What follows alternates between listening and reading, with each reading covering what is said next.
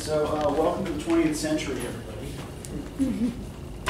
We've spent so long in the 19th now, it feels kind of weird to be getting this far, like at the end of the semester. So we're only going to spend a little time in this period. But so next time we're going to be looking at World War I poetry. So I think these are all the poems that I wanted you to read, plus a couple that I know Rylan wants to cover when he does his presentation. So just make sure you have all of that covered. Does anyone have any questions about anything before we go over the vocab from last week?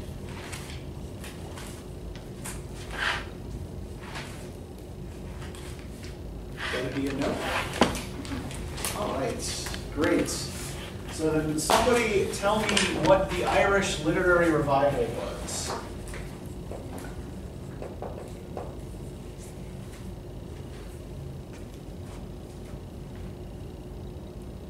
It was an attempt to kind of bring back through like some of the cultural nationalist agenda in Ireland, and a lot of times they would set the stories in, or the poems, in kind of different Irish towns or cities. They favored kind of a rural landscape, celebrated the peasant sort of culture, and then a lot of times included lots of bits and pieces about different Irish folklore and myths and all those sorts of things. Bless you. Yeah, you see, particularly in the early revival text, you'll see lots of references to fairies and to Irish gods and heroes and things like that. Yeah, and so it's part of it. It's an early attempt to create a specifically Irish literature in English, right? So kind of carving out space for Irish literature in English. So yes, good. All of what you said was correct. All right. Explain to me the significance of the lock of golden hair. It was what Laura gave the goblin man because she didn't have any coin, and it was like the resemblance of her giving away her beauty to the fruits. Yep, that's the currency on the marriage market, right? And the text? The goblin market. Yes, Goblin Market, Christina Rossetti, right? Yes. Good. Okay, Lizzie.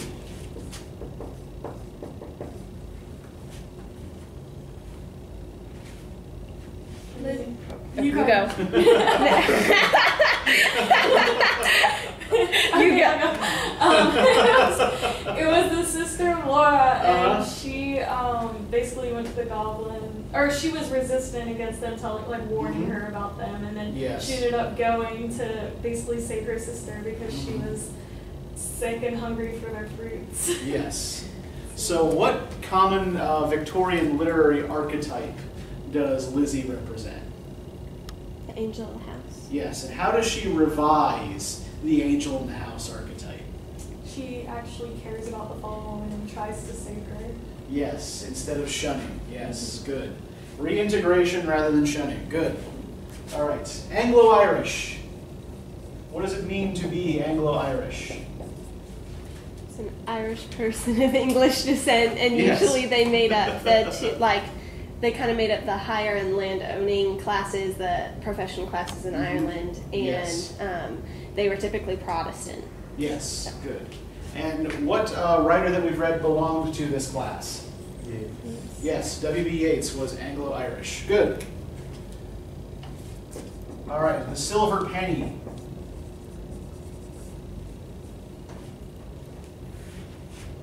The silver penny is what Lizzie used to go buy the fruit from the goblins to help save her sister Laura. When she gets there, she obviously tries to make an even exchange with the fruit and the penny, but then they want her to eat the fruit right there in front of her. So they attack her and try to push it down her throat. But beforehand, she asks for her money back. Yes. So they exclude her from commercial dealings, right? Yes. All right, good.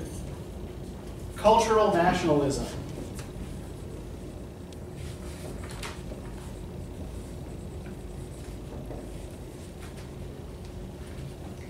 It was like an attempt to make your culture like a distinct thing and like its own like its own sort of a nationality, like within a group of people, and they would set the parameters for kind of like what would be normal or socially acceptable or all these sorts of things. And a lot of times it was, if they felt like their culture had been diminished by some sort of an imperial power, they would come back and like, no, we are our own thing, and like all upset. Yeah, and so essentially it is an attempt to determine kind of the boundaries of who belongs to a specific nation, right? Through culture, whether it's through language organizations or through sport or through arts, right? That sort of thing. But yeah, it's kind of an attempt to express that kind of national spirit through cultural activity. All right, good. And what text would we associate that with?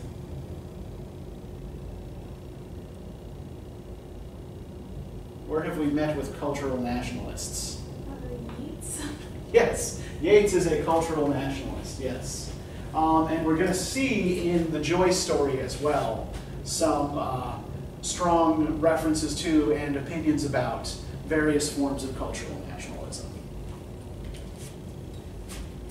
All right, we've had Lizzie, now Laura. Tell me about Laura. Laura's the fallen woman. So she actually is like, stays back and is like curious about the goblins, and she ends up falling under their trap of eating the fruits, and she doesn't her golden hair. Yeah. And she gets sick and all that. Yes, and must be revived through the efforts of her sister. All right, and the kernel stone thing. That goes back to Laura. And she like tries to plant the fruits, but can't, because you can't plant the exotic fruits because it's like specific to the goblin, and it represents like the otherness. Yeah. Okay. Yeah. There's a kind of sense of alienness to the fruits and to the kernel stone. It's also, I think it's also a reference to infertility, right? That her little kind of like one night stand with the goblins kind of results in nothing. All right. The Celts.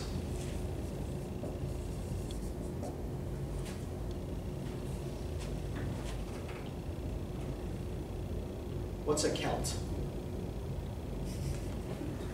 It was like kind of someone who was probably of like Irish or maybe even Scottish descent, and the author like who wrote the thing about the Celts was basically saying that they were a people that had like a high sensibility, like almost feminine, and then also talked about like how they liked to learn, but they felt like they didn't employ those talents or gifts to any practical end. Yeah, so it seems kind of like part of an kind of like Orientalist discourse, right? But applied to other Europeans rather than to people from Asia. And this is Matthew Arnold's description of a Celt. The Celt is set up in opposition to the practical Saxon, right? And so a lot of Irish cultural nationalist activity in the late 19th and early 20th centuries is an attempt to counter this image of the Celts that Arnold presents in his essay on the study of Celtic literature. And finally, the United Irishmen Rising.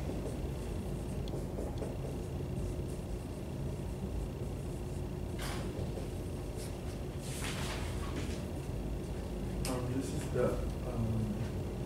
when the Irishmen, they were trying to proclaim like Ireland as its own separate republic. Obviously rising up against British rule. Yep. They weren't really successful, and it's not really called a revolution because they weren't successful, because most of them were either arrested or executed. Yes, it is the first of a long string of unsuccessful Irish rebellions. Right. Yep. I mean, they were bold enough, but still failed. Sorry for those men. And it happened in 1798. Yes, 1798. Yeah, it's one of the last major actions in which there's serious Protestant and Catholic cross-community cooperation. After that, most revolutionary activity is undertaken by Catholic Native Irish populations. All right, good. So, with that out of the way, let's dig into the Joyce. So, what y'all think of this? Okay, so at first, when I first started reading it, I thought Lily would be the main character, but then it kind of shifted, and Gabriel became the main character. So that was, I guess, kind of confusing at first. Yeah, we get Lily's perspective for a little over a page. Right. And then it shifts once Gabriel enters to Gabriel, right? So I think one thing we might want to think about as we're discussing is why that is, right? Why we do, if Gabriel's our perspective character, right? Why do we get someone else's perspective before he enters the room? What else did you guys pick up on here? Or anything in particular that interested you or confused you? I noticed there's a lot of references to death. Like even Lily's name is like a flower that's typically in like, you know, represented for like memorials and all that. So yeah, that's actually I never thought of that. Yeah, that Lily is a funeral flower. Yeah, and she's described as a pale girl too, right? Yeah. So there's something kind of ghostly about Lily from the very beginning. And yeah, so let's try to trace some of these references to death. So yeah, so we have Lily, who is pale. Where else do we see references to death or to the dead? The snow at the end, he's like talking about, I mean that's kind of way further back, but like that's like, he says it's like a falling connection from the living world to the underworld, I guess. Like yeah, it's falling on that churchyard in Utterard in the west of Ireland where Michael Fury lies buried, right? So yeah, the snow on the churchyard. And there are a lot of like little kind of even just like kind of minor verbal references to death, or like on the second page of the story here where Gabriel says that Greta takes 3 mortal hours to dress herself, right? And yeah, there's a lot of just these kind of little offhand references to death, right? There's the story about the monks who sleep in their coffins. They don't actually. They've got this detail wrong. This particular order of monks do not sleep in coffins. They talk about these dead opera singers from years past, right? There are all these pictures of dead relatives all over the place. There's the picture of Gabriel's mother, for example, who has passed on. There's a lot of mentioning of dead relatives. Also, like, is it Mary Jane's dad that's dead? Yeah, Mary Jane's father is dead. There's the story about the grandfather and his horse. Aunt Julia seems to be dying because she's the gray-faced sister. Yeah. At a certain point, Gabriel imagines attending her funeral, right? Yeah. So there's a lot of death and funereal imagery floating around here, especially for a story about a Christmas party, right? Anything else you guys picked up on? Well, there was Michael Furry's death that they were talking Fury, about. not Furry. Fury. Very, very important difference. And I think that this is another, like with Lily, I think the name there is potentially symbolic as well, right? Michael Fury.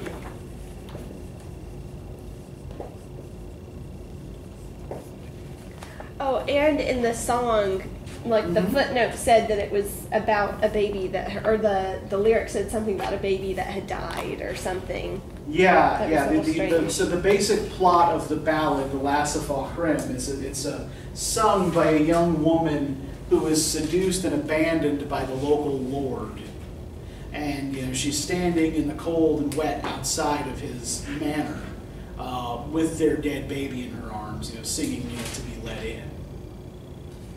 And this song is also connected again to Michael Fury. It was the song he used to sing when he and Greta were young together in Galway, right? So, what do you make of this guy, Gabriel Conroy, our protagonist here? What's Gabriel like? don't know if this is correct, but I kind of got vibes of like he was arrogant, like kind of, I don't know, full of himself, I guess. Okay. What suggested to you that Gabriel is full of himself?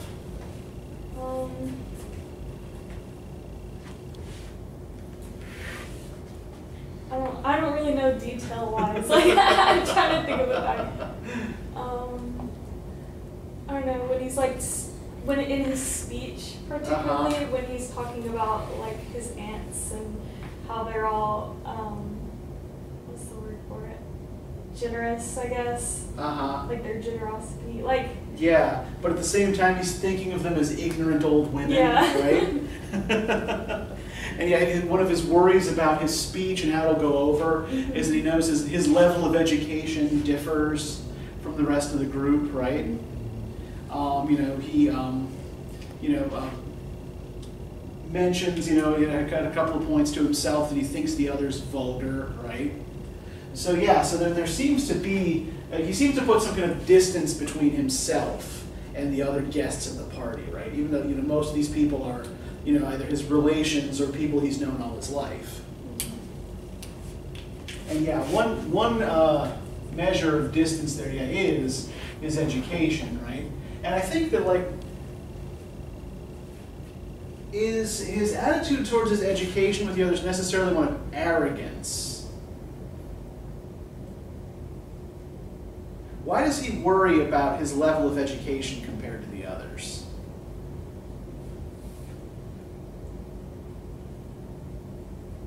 Does he want to lord it over them, or is he afraid of something? He's afraid they won't understand like what he's talking about. Yeah. So I think that there is an arrogance there, but it's an arrogance that's connected to insecurity, right? I was kind of reading him as like the family celebrity in a way. Okay. They're like really excited for him to get there, and then he got there. He carved the goose. He sat at the head of the table, even though it wasn't necessarily his house. Yeah. It kind of seemed like they almost like revered him in a way. So. There is actually something going on with Gabriel carving the goose. And do we see him doing other things for his aunts? So he carves the goose, right? They also send him to go deal with Freddie Malins, right? They assign little tasks to him, and he runs and he does them, right? So I think some of this has to do with like Gabriel's kind of self-realization at the end of the story, but there's another thing going on here as well. So does this party actually take place on Christmas, December 25th? Are you able to gather that? No. It does not. It's more close to the New Year. Yeah, it's got to be after New Year's, right? Because that's when Freddie Malins took the pledge on New Year's Eve. Right. Which means, in terms of timing here, he's been sober for less than a week. But yeah, so the party actually takes place on January 6th. And this is significant for two reasons. The first, which has to do with what we've just been talking about, is that in Ireland, January 6th is celebrated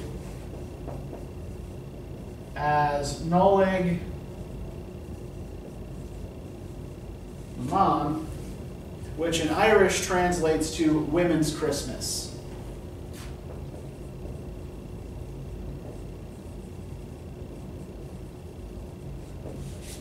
And remember that this kind of comes out of the kind of Victorian tradition of celebrating Christmas over 12 days, right? Rather than on a single day. So Women's Christmas in Ireland usually involves a couple of things, right? One, women host parties.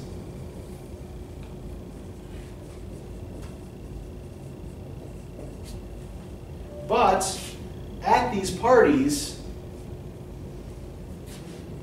the men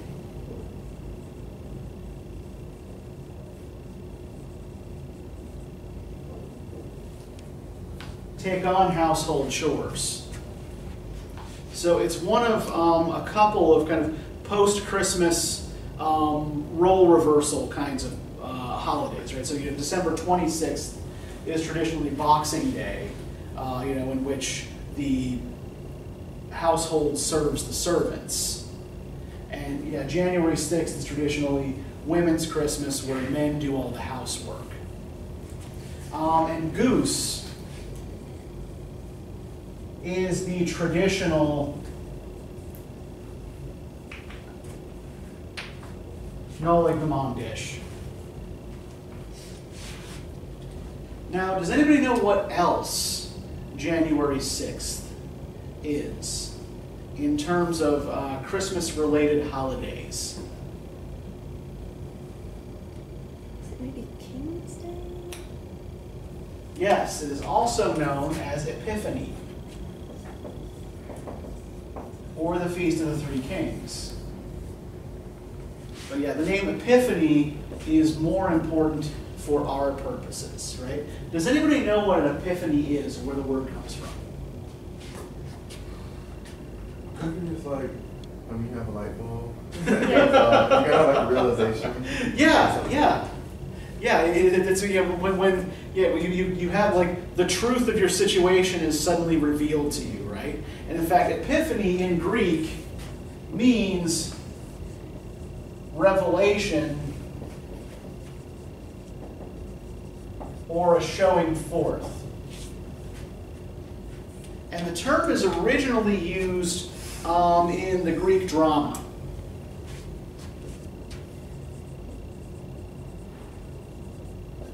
And it referred to the moment in a play in which a god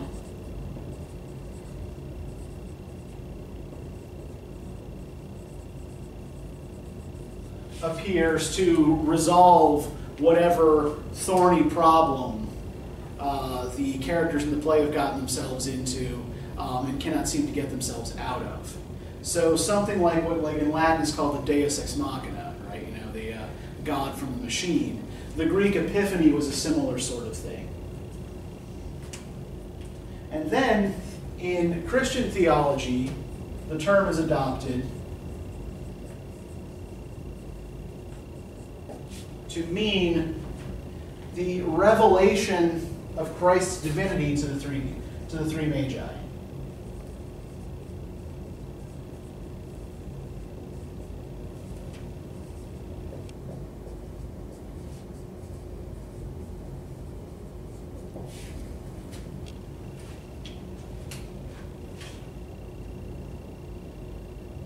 So, a literal kind of divine showing forth, the revelation, the revelation of divinity to some audience. Now, the reason this is important is because Joyce actually takes and adapts this idea to the practice of writing fiction. So, pretty much all of Joyce's short stories are built around what he calls epiphanies. And an epiphany for Joyce is the moment, it's something closer to what Ryland just said. It's the moment in which people or things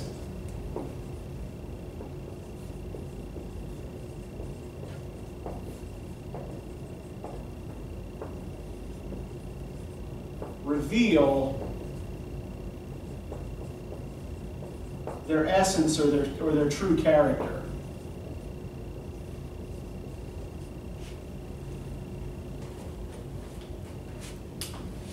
So what we can expect from this story, if Gabriel Conroy is our perspective character, is that at the climactic moment, we will get some sort of revelation, or Gabriel will have some sort of revelation about the truth of his character.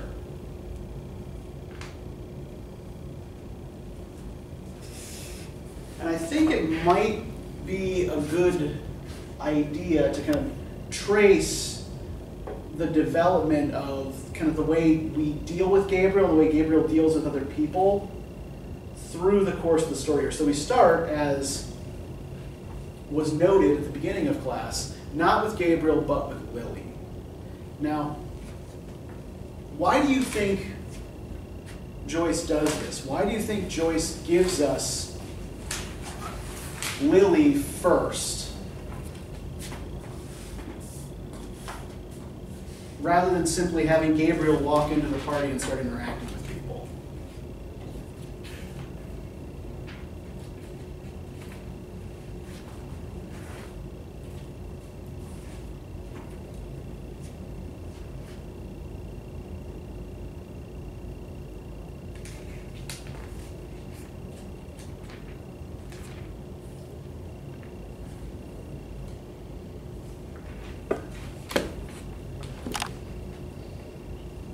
What does starting with Lily accomplish? What does it give us a chance to do? It gives us an interaction from Gabriel that's not him speaking, I guess. Yeah, we see him through somebody else's eyes, right? Before we get inside his head. So we see him from the outside before we see him from the inside. And I think that kind of gets at the kind of journey that Gabriel has to take over the course of the next 30 pages, right? You know, he learns to see himself from the outside, right? The way he actually looks to other people, rather than the kind of life he's built up for himself in his head, right? And so that's kind of why I mentioned, like, closer to the end, when him and Greta are in the room and he comes by the mirror and he's like surprised by his own reflection. Yeah. Well, and I think this is important. What does Gabriel think is going to happen when they get back to that hotel room? He thinks he's about to get lucky. Yeah, like, epically lucky, right? Yeah. He seems to have it in his head that their pulses are throbbing together, right, that they are more simpatico than they've been since their honeymoon, right? And that they're going to get back to Gresham's Hotel, which is a real hotel in Dublin, and it's still there, and it's very nice. They get back, and he thinks that they're going to have the best sex of their lives, right?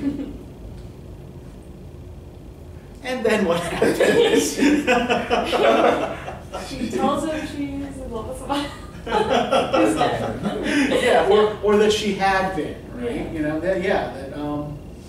You know, that Greta actually has a past existence, right, that's independent of her life with Gabriel. And he seems at various points to resent this, right? He never wants to talk about where she came from. He doesn't want to go back to where she came from. But yeah, he's here confronted with the fact that she loved somebody else before him. And that this Michael Fury, who actually, arguably died for her, loved her in a way Gabriel's not capable of.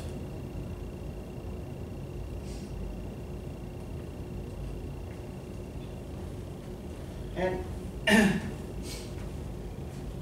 I think part of the epiphany here is making that realization, right? That, oh, hey, other people have an existence outside of their relationships with me. And yeah, that he is not the strong cosmopolitan man about town he believes himself to be, right? Or that he, tries to project to other people. In fact, let's look at the first description we get of his appearance on page 413. Can I get somebody to read the paragraph that starts with, he was a stout, tallish young man? I can.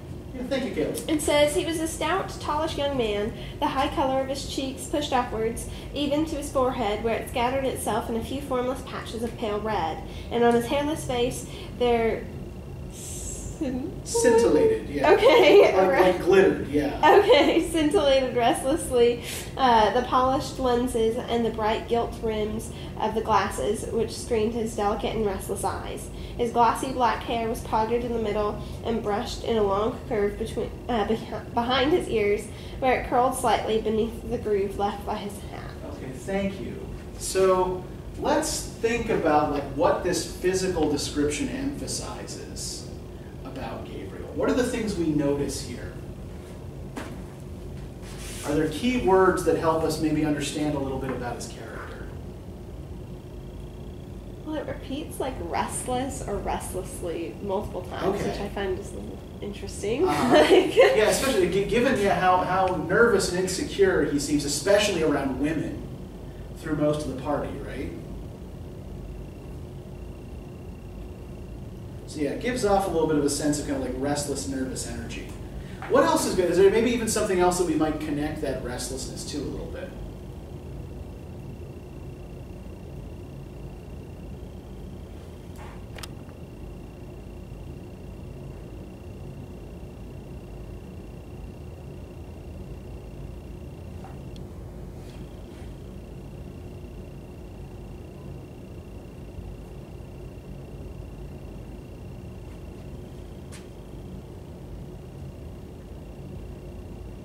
I would probably say the comment that Lily had just said, and like how she was so bitter and like all upset, and he's probably like, the method is now is only all palaver and what they can get out of you, right? So palaver is basically a more polite way of saying bullshit, right? So yeah, she's basically like it seems like Lily has had some sort of bad experience in the recent past with a man, right? And Gabriel says something unintentionally insensitive that sets her off, and he gives her a coin to try to make the problem go away, right?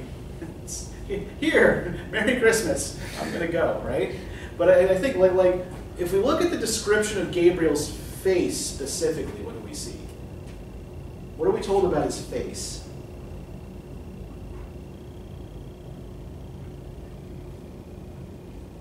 I mean, it has patches of pale red. And I mean, he's just been outside. They're cold. Yeah. So he's flushed. Yeah. And it's hairless. Yeah. He's got a hairless face. Now, note it does not say that he's clean shaven, right? It notes his hairless face. And what does a hairless face indicate on a man? Maybe immature. Yeah, it's a boyish, right? Yeah. So he's a stout, tallish young man with a hairless face. So yeah, he has a kind of boyish appearance. Yeah, like somebody who's not fully grown yet, even though we're told he's about 40. Is there any other kind of feature or something he wears here maybe that might be interesting or telling here? His hat. It says that he has a groove in his hair from his hat. Okay, yeah. The hat has left a groove in his hair. It also talks about his glasses. Yeah, the glasses. Yeah, it draws particular attention here to his glasses, right? On his hairless face there scintillated restlessly the polished lenses and the bright gilt rims of the glasses, which screened his delicate and restless eyes. So let's think about this for a minute, right? What does this mean about the way Gabriel looks at the world? The lens. Yeah.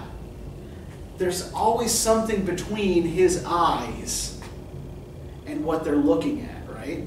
I think that word screened is particularly important here. He looks at everything, he observes everything from a slight remove, right? We don't see him participating much in what other people are doing. And when he does, it seems to be a failure for the most part. But yeah, the glasses mean that he's looking at everything through a slight remove, through a kind of like aesthetic distance. And it's probably worth pulling out here what I think Joyce is referencing in Gabriel's character here. So there's a movement it starts in France and then kind of works its way into England by the end of the 19th century, called aestheticism.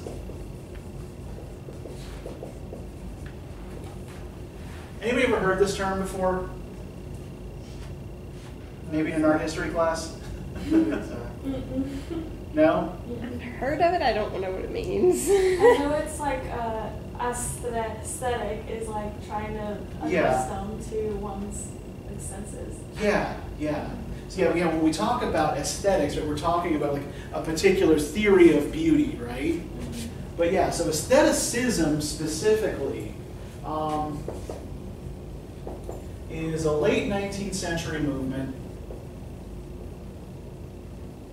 that is most associated with the phrase, right, art for art's sake.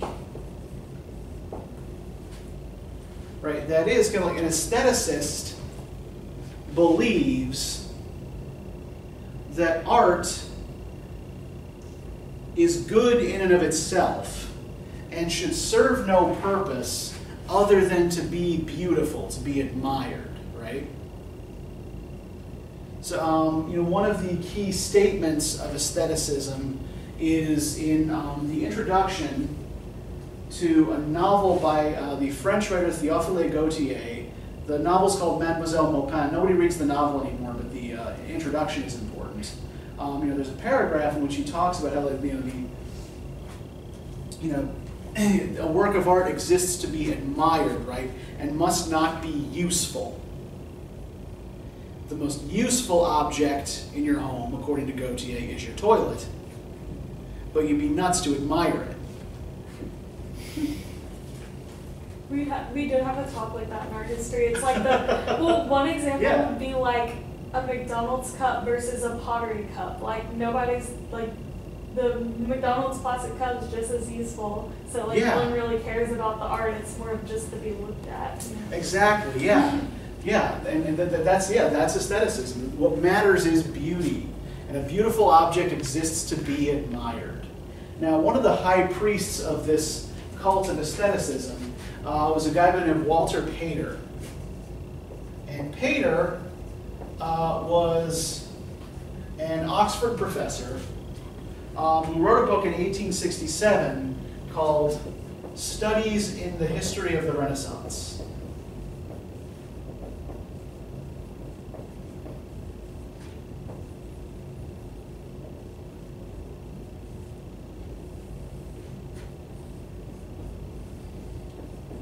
And this book is most important for its conclusion, in which Pater argues that like everything in the world is always in flux. And you can never get quite the same thrill from a sense impression the second time. So it uses the example of a friend walking up to you and splashing you with a little bit of cold water on a hot summer day. Now, how does that feel when your friend first walks up and splashes you? Really good. Yeah, you get a kind of like little tingly sensory thrill from it, right? Now then, how does it feel if they splash you a second time? And a third time? And a fourth time? More annoying, probably. Okay, yeah. Dumping water on me. But like you don't get that same tingle, right, on subsequent splashes. And Pater argues that what life ought to be, or really like what indicates success in life, is the ability to kind of crystallize and keep with you your original sensations, right, on encountering a new thing. Right? It says, to burn always with this hard gem-like flame is success in life. Right? So to crystallize these moments in which you have these important sense impressions. And this is something that we see Gabriel doing pretty much all the time. Like when he's dancing with Miss Ivers on page 419. Can I get somebody to start reading the paragraph that starts with, "A look of perplexity appeared on Gabriel's face"? What, which page? Page 419. Okay, I'll read it. A look of perplexity appeared on Gabriel's face. It was true that he wrote a literary column every Wednesday in the Daily Express, which he was paid 15 shillings. But that did not make him a Westbrook and Shirley. The books he received for review were almost more welcome than a paltry check. He loved to fill the covers and turn over the pages of newly printed books. Nearly every day when his teaching in college was ended, he used to wander down the quays to the second-hand booksellers, to Hickey's on Bachelor's Walk, to Webb's or Macy's on Aston's Quay, or to Old Clause's in the by street. Okay, we can stop there, right? Okay. What does Gabriel enjoy about reviewing books?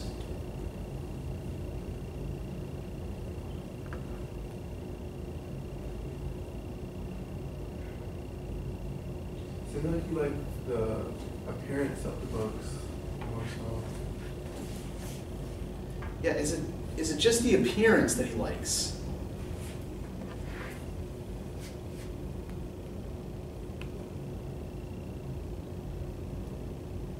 What does he like to do with new books? It says he likes to feel them. Yeah, he likes the feeling of the covers of new books, right? So yeah, like so like for him, a book is a sensory pleasure, right? And this, you know, he's kind of like having this little reverie over, you know, what it feels like to pick up a new book. When he's thinking about his life with Greta and you know, maybe, you know, having, you know, some high hopes for what's going to happen when they get back to the hotel on page 434, right? He says, "She was walking on before him so lightly and so erect that he longed to run after her noiselessly, catch her by the shoulders, and say something foolish and affectionate into her ear. She seemed to him so frail that he longed to defend her against something and then to be alone with her. Defend her against what? Doesn't matter. Something, anything, right? Moments of their secret life together burst like stars upon his memory. A heliotrope envelope was lying beside his breakfast cup, and he was caressing it with his hand. Birds were twittering in the ivy, and the sunny web of the curtain was shimmering along the floor. He could not eat for happiness. They were standing on the crowded platform. He was placing a ticket inside the warm palm of her glove. He was standing with her in the cold, looking through a grated window at a man making bottles in a roaring furnace. So, does Gabriel's recollection of his life with Greta actually seem like a narrative, like a history of their marriage? Yeah, what is he stringing together here? Random moments. But there is a link here, right? There is an associative logic.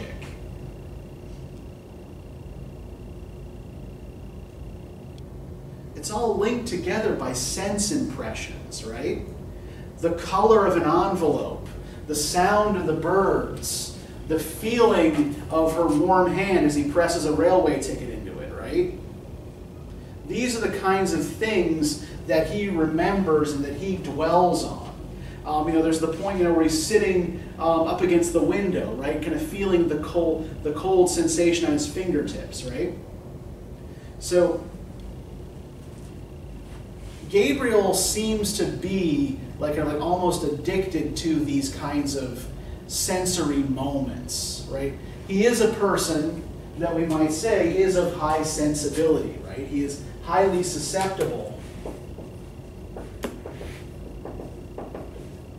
to sense impressions. So here's, you know, 18th century sensibility coming back around to bite us, right? And I think the major problem with this that the story points out is how this leads Gabriel to think about other people. So if we look on page 432,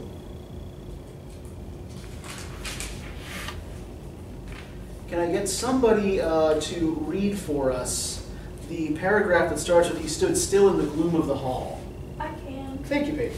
He stood still in the gloom of the hall, trying to catch the air that the voice was singing and gazing up at his wife. There was grace and mystery in her attitude, as if she were a symbol of something. He asked himself, what is a woman standing on... He asked himself, what is a woman standing on the stairs in the shadow, listening to distant music a symbol of?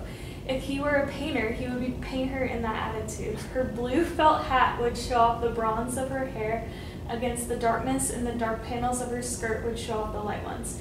Distant music. He would call the picture if he were a painter.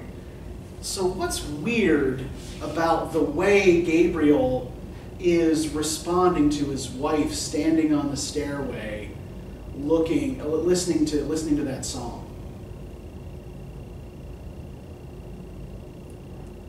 It's like a painting. Yeah, he imagines her as art, right? She turns from, Greta Conroy, living human being with feelings and thoughts and a history, right, into aesthetic objects that he names distant music, right? And there's something a little bit ridiculous in this too, in that like he imagines her as a symbol of something, but he doesn't know what of. Right?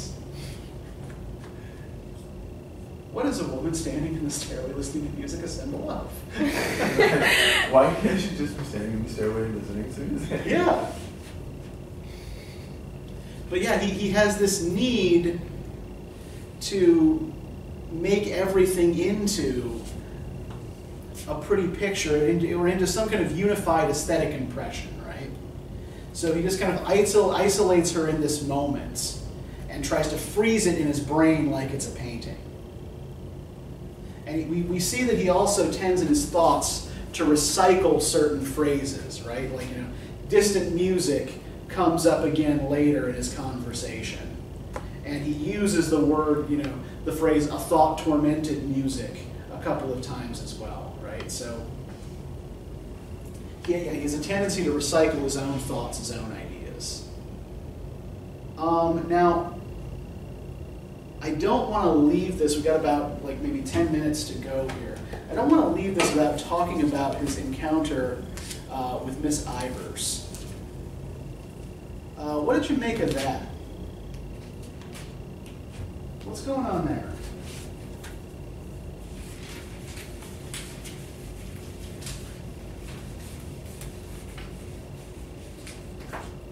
This is one of his many uncomfortable encounters with a woman, right? Remember this being Noleg Naman, right? Women's Christmas, right? The typical gender roles are reversed. And Gabriel spends the entire party at the mercy of women. What's Miss Ivers like? What can we tell about Miss Ivers?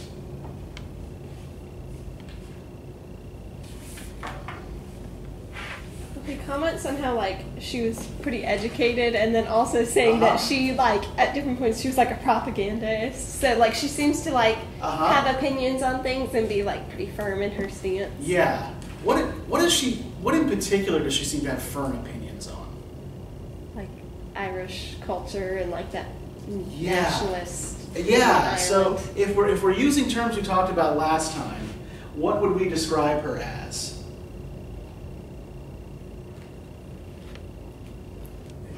Culture nationalist? Yeah, although she's probably also a political nationalist, right? But she's clearly a cultural nationalist, right? She wears the large brooch with the Irish device.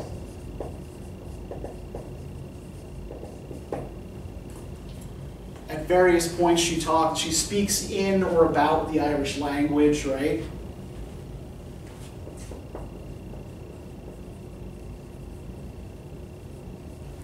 At one point, which we'll mention in a moment, to the point of near absurdity.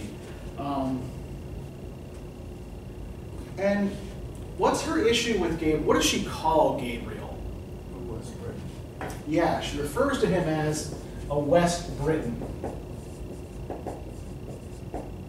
Since if he's trying to deny his Irish heritage by wanting to not vacation in Ireland. Yeah. Basically.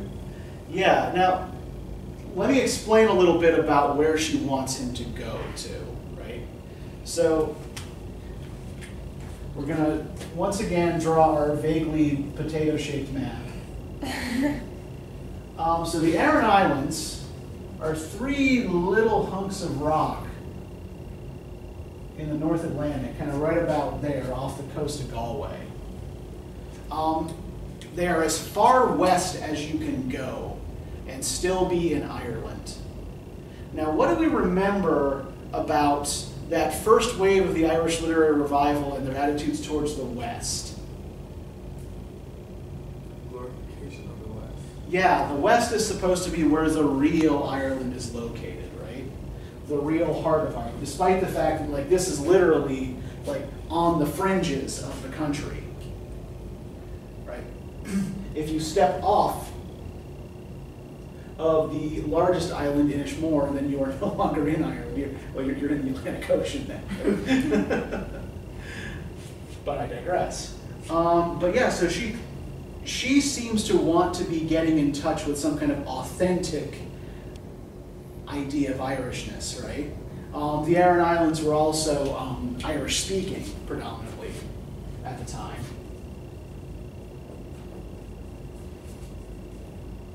You can also get very good wool sweaters from the Aran Islands, though they are now criminally expensive. And what does Gabriel say he wants to do instead that sets her off? Go to France or Belgium, and then to keep up with those languages. Oh yeah. Oh, so I'm gonna go on a cycling tour in Europe. Yeah. Haven't you your own language to keep up with, right? Irish. Now, when Gabriel says, if it comes to that, Irish is not my language, is he wrong?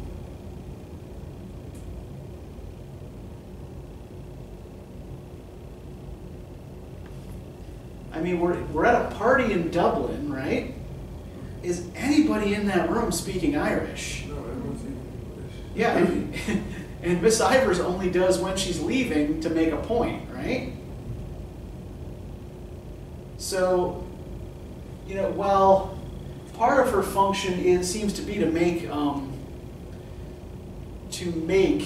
Gabriel uncomfortable, I think there is also a little bit of a critique in here of the narrow-minded nationalist, right? Who adopts a cultural identity largely in opposition to some other cultural identity, right? So if Gabriel has a cultural identity, it's a cosmopolitan one, right? He's somebody who seems to want to be a citizen of everywhere and nowhere, right? He and Greta wear galoshes because everyone wears them on the continents. He wants to go to France and Belgium for a cycling tour. He doesn't want to be drawn into any kind of Irish nationalist discourse. But this also kind of means that he's not really a believer in much of anything except his own senses and his own sense impressions, right? He's kind of unmoored from anything kind of deeper outside himself. And I think this is where we might bring his self-revelation into this, kind of that real moment of epiphany on page 437. Because on the outside looking in about his whole cosmopolitan view, not wanting to be only seen as an Irishman and just upholding that culture, it's okay, on the outside it's okay, you want to be a well-rounded person, that's good, but then on the inside it's what are you rooted in? What's your connection to anything? Yeah, and I mean, how does he respond when Miss Ivers mentions that Greta's from the West, or when Greta says she'd like to go back? And he's can go ahead. I'm not going. Yeah, he's kind of a dick about it, right? Yeah, so well, you can go if you like. And then, you know, oh God, when he finds out, oh, that she actually had a history back there, right? That she had a boyfriend. Yeah. That there was something in her life before him, right? And before she could even tell him that he was dead, she's like, oh, so that's why you wanted to go back. So yeah. Which, and I mean, like, you know, like we're the way the timeline here seems to work. I mean, if she would have, you know, left Galway in her teens, right. They're 40. Right, so you know it's like she wants to go back to Galway to hook up with some guy she hasn't seen in 20 years. I mean, like the way his mind leaps to that is ridiculous, right? And I think that's the realization he comes to, right? Right. Bottom of page 437. Right. Gabriel felt humiliated by the failure of his irony and by the evocation of this figure from the dead, a boy in the gasworks. While he had been full of memories of their secret life together, full of tenderness and joy and desire, she had been comparing him in her mind with another. A shameful consciousness of his own person assailed him. He saw himself as a ludicrous figure, acting as a penny boy for his aunts, a nervous, well-meaning sentimentalist, orating to vulgarians and idealizing his own clownish lusts, the pitiable, fatuous fellow he had caught a glimpse of in the mirror. Instinctively, he turned his back more to the light, lest she might see the shame that burned upon his forehead. So now he sees how immature he's being. Yeah. And he's so ashamed. He's like, wow. Uh-huh. I've been a horrible person the whole day. And even while my wife is crying, I'm still being a horrible person because I'm only thinking of myself. Yeah. I mean, even like when he's, you know, he rewrites his speech to try to stick it to Miss Ivers, right? And then he's actually relieved when she doesn't stick around.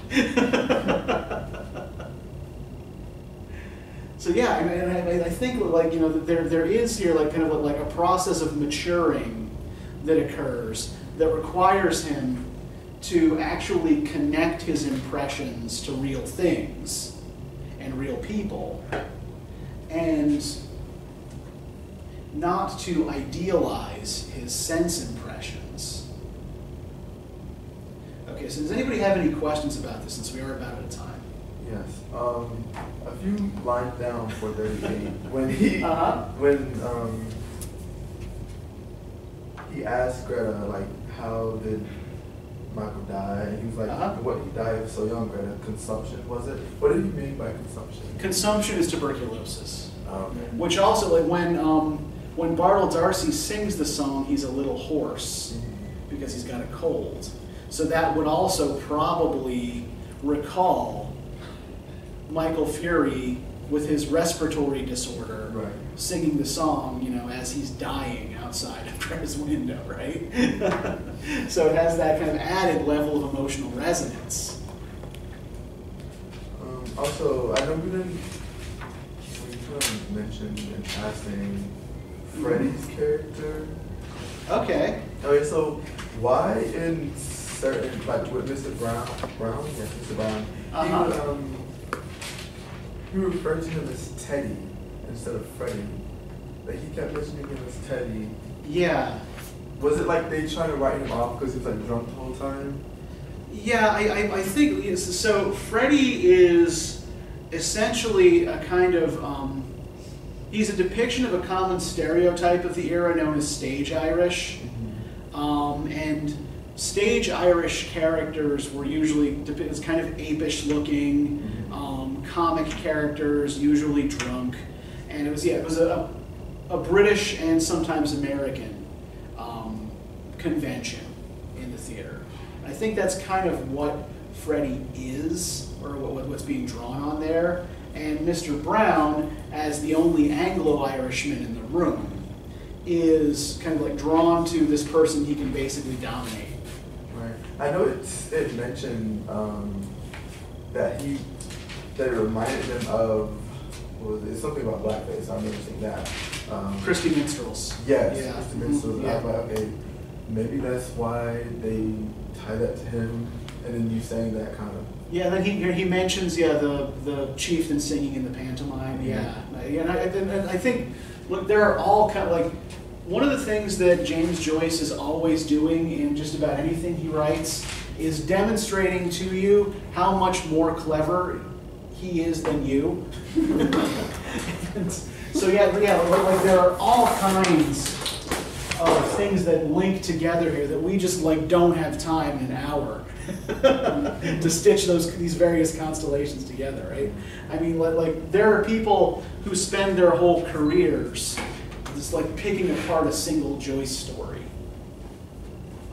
Those people are mostly nuts, but they exist. I know some of them.